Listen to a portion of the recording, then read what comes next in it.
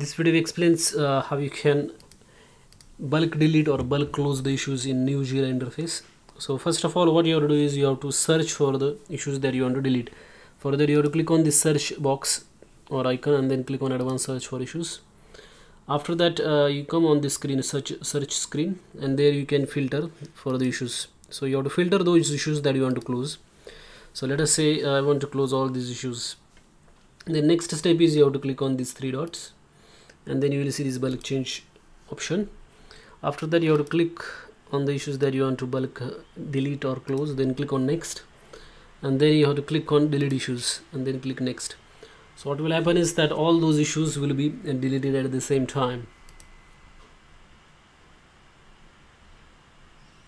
You can optionally send an email as well.